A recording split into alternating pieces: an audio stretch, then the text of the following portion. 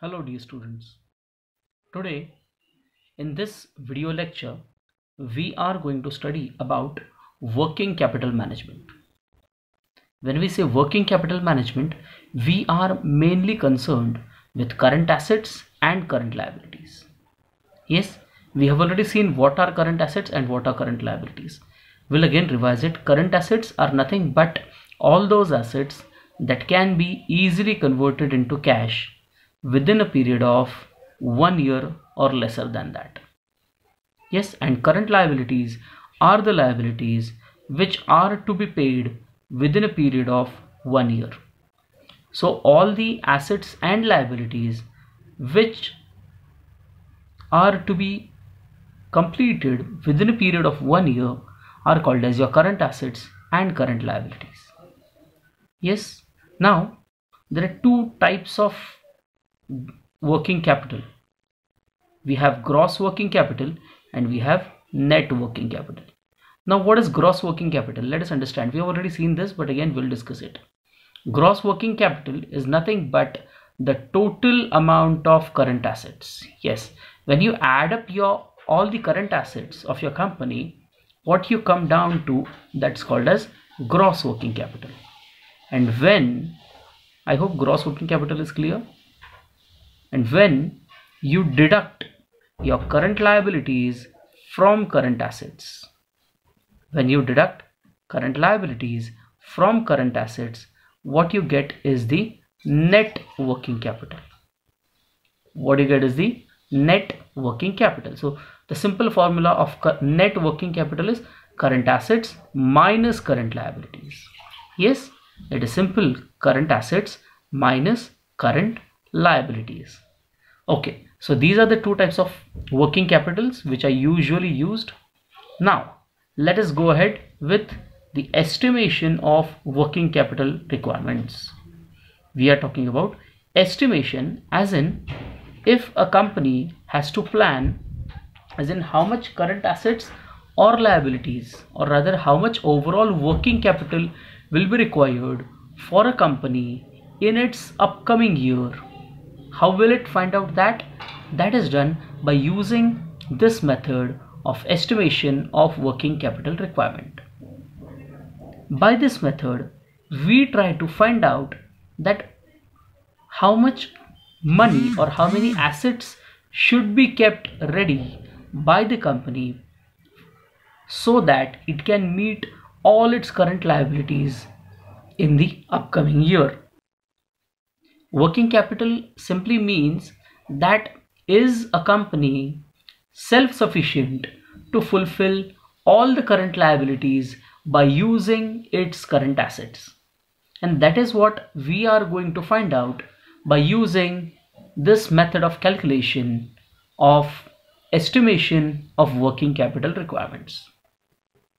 Now, this is a format that we are going to see for working capital requirement assessment or estimation. This is the format for estimation of working capital requirement.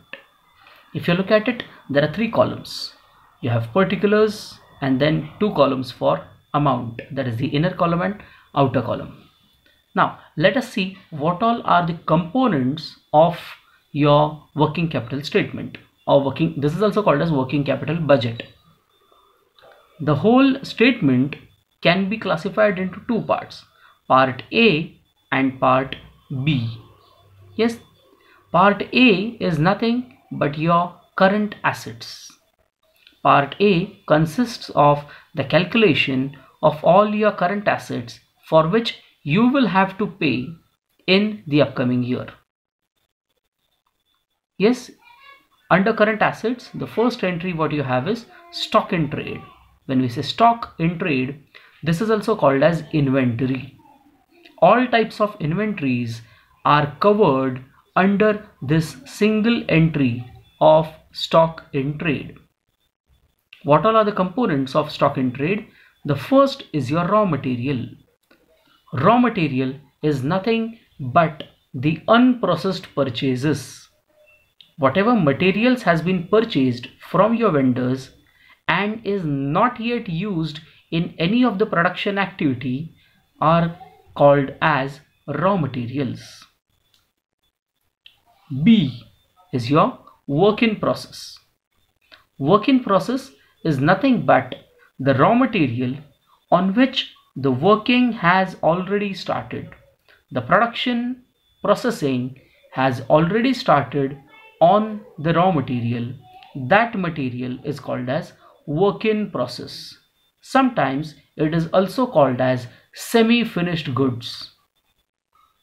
The third entry, that is C, is called as your finished goods. Yes, the third entry is called as your finished goods. Now finished goods is completed product or completed output. The products on which the production process is complete and are waiting in your warehouse to be sold. All those goods would be considered under this element of finished goods.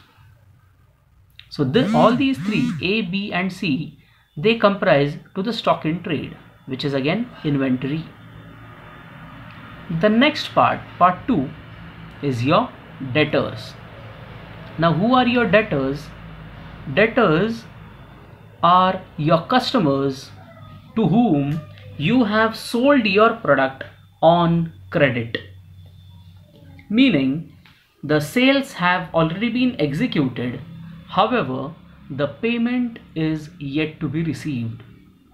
Those sales are clubbed over here and called as debtors. Since that is a money to be received, so it is called as your current asset. The third element is called as your prepaid expenses. Any expenses that you were supposed to pay in the year of estimation, but the payments are made prior to the beginning of the year. All those expenses are called as prepaid expenses. The fourth entry is your cash and bank balance. The cash available with the organization and which is deposited in the bank account of the organization. All that comes under your cash and bank balance. Now, when you add up all these entities, the total is your the total of current assets. The total A is nothing but your total of current assets, which we have already seen is also called as gross working capital. This is part A. Now let us move to part B. Part B is your current liabilities. Part B is your current liabilities. Now under current liabilities, the first entry what you have is of creditors. Now who are creditors? Creditors are your vendors or suppliers from whom you have purchased materials, from whom you have purchased your raw materials on credit basis. That means you have purchased the material with a promise to pay them later. That amount would be entered over here under creditors. The second is delay in payment of expenses. Now all the expenses related to the production, including your wages, salaries and all types of overheads, are all clubbed over here under this entry of delay in payment of expenses. Just to tell you, even the wages that you pay or the salaries that are paid are all on credit basis.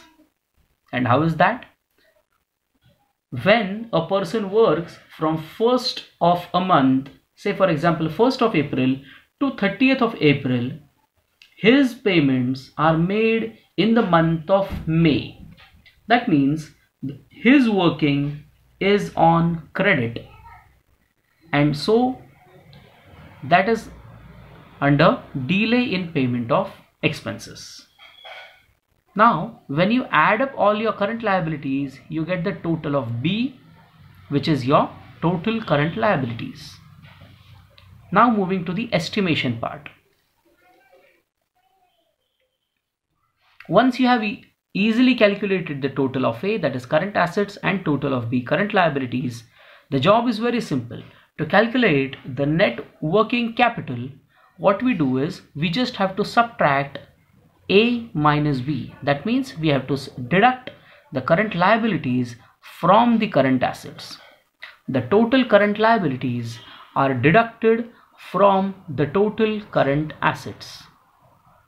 Once you deduct current assets minus current liabilities, what you get is the net working capital. What is it called as? It is called as net working capital. And how do you get that? The formula is simple: current assets minus current liabilities. Okay, now this is the figure that is called as net working capital that we are trying to estimate. However, many a times, many companies, they always try to have some money as contingency margin. Now, what exactly this contingency margin is? Contingency as in any emergency expenses, any uncertain, unforeseen expenses which were not planned but which you have to incur. So usually the contingency margin is added on the net working capital on a percentage basis. Many companies add on a 10% contingency margin to the net working capital. Simply meaning, if you have calculated the net working capital, you just have to add 10% of the same net working capital to this figure, and what you get is called as your contingency margin. Once you add this contingency margin to your net working capital, the final figure that you get is called as total working capital. And this figure is your actual working capital requirement that you have calculated for your company on the basis of current assets and current liabilities. So this is the method and this is the format by which you can calculate the working capital requirement for any company. I hope the concept and the format is clear to you all. In our next video lecture, we are actually going to solve a numerical based on the same method of estimation of working capital requirement. Thank you.